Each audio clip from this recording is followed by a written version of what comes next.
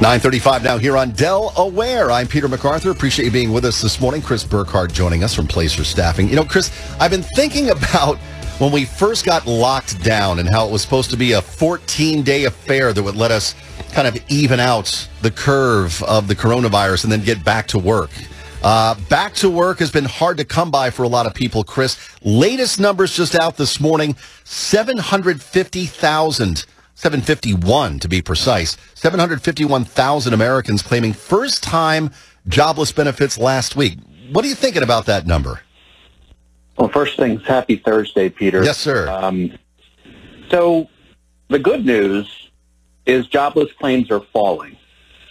The weird or tough part is that the trajectory of the claims, it's just so slow, it's really hard to even really notice it. And to your point about the 14 days, at the point we all went into that first lockdown, if we would have thought that we'd be celebrating a number of 750, this number is still 4 times larger than it was, during that day that you mentioned. I think the biggest challenge that we see overall is there are industries and there are companies that just have tremendous uncertainty about the long term. If you're in hospitality, if you're in travel or leisure, you're sitting and trying to decide if your company or your industry is going to come back to a point where you can work there. And we're trying to help people get into jobs that do exist in sales or customer service or e-commerce. But it's quite an interesting story. The good news, it's going down. It's stabilizing. And I guess the stabilizing point means that although there are still layoffs happening, it is at least in balance or slightly below that of the jobs that are being created. Yeah. And it's strange, too, to think that in some of the cases you mentioned, Chris, let's say a restaurant or someone in the hospitality industry, some of those places almost are foundationally upset by this. In other words, they might not operate the exact same way they did ever again. And I think for some, and maybe it's a rare crowd I'm talking about here, their skill sets that used to work in that industry might not work as well anymore because that's not the way they're going to operate moving forward. Well, this might be a bit of a stretch, but think of a company like Boeing that makes airplanes. Mm-hmm. How do they know what the demand's going to be for airplanes with airplane travel and leisure and business travel being fundamentally changed? Yeah. There's this thought that ideas and patterns have been accelerated by 10 years. So how do you plan for that? Peter, one interesting thing, there were 365,000 jobs added in October. If you'd have had me on in February, we would have been doing high fives because that's right. Almost double the number that we were experiencing in February.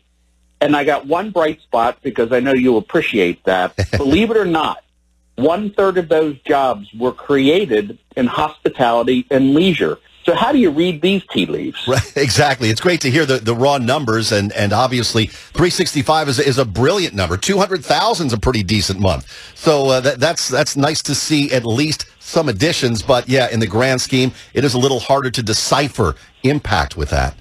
Let me ask you this. Speaking of impacts, a lot of people have obviously been impacted by what the things we're talking to this year.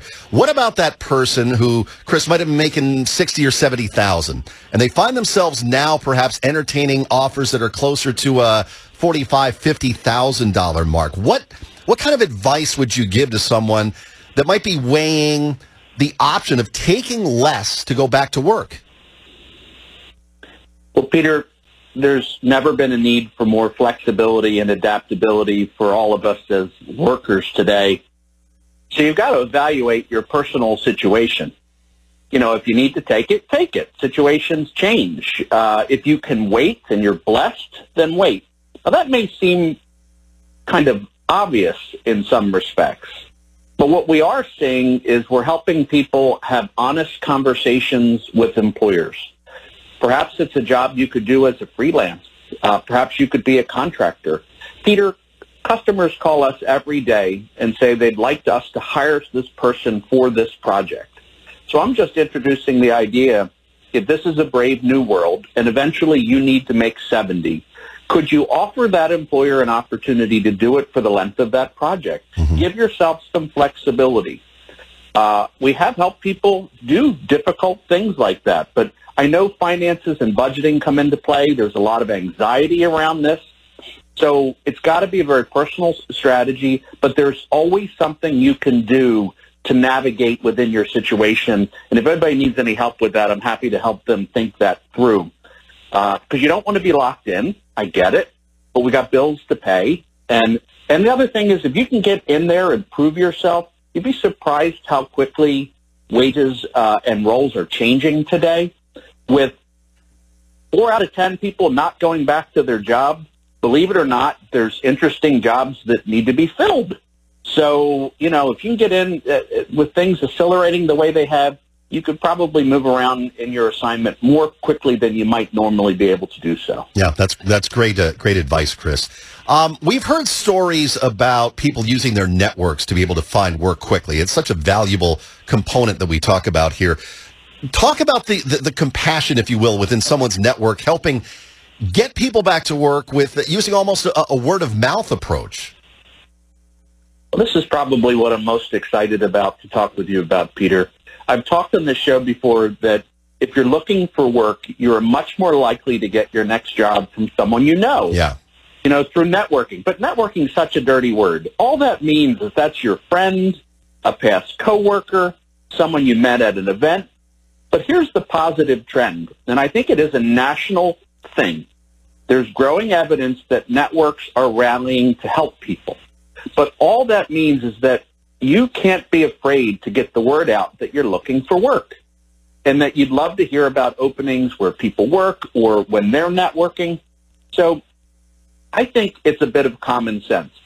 More than likely, the people in your network have either had to help themselves or help someone in their household with the same process. So there is just an awareness, and I'll call it a new skill set, with so many people needing to change or churn their job this year. It's just much more commonplace for me to call you up, Peter, and say, hey, I'm in between. We used to work together. I think you work at a great place. If you hear anything, will you let me know? It's just a more common pattern. And with that, people are getting good at it. And we have recent stories of folks getting multiple offers this way. And, you know, you could say, well, I'm in the staffing business. I want my recruiters to help people. But in the end, I know we have to help people get back on their feet. And this is something that used to be hard to do because when you talk to someone else, they didn't know what to do to help you. But Right. It's such a repetitive pattern. I think they're getting on board with this idea. Yeah, it's all in the ask, and really always has been. If you don't ask that question, don't ask for that help, you know what the answer will be. There will not be one. So that's an easy conclusion to draw. Chris Burkhard, Placer Staffing, joining us here. You offered to give people a little bit of a hand with some of the things we talked about this morning. Where can they turn to find out more about you and your operation, Chris? All you have to do is get on the internet, myplacers.com. It's the easiest way to get a hold of us. We do have an act of kindness program with a simple internet form. You know, lots of folks are taking advantage of the opportunity, and I don't think it needs to be said, but there's no charge. We just want to help people with the advice that we have that might be new to them. Yeah, good stuff. Always a pleasure, sir. I hope you have a nice weekend. Talk to you soon, Peter. All right, Chris Burkhard, Placer Staffing here on Del Aware.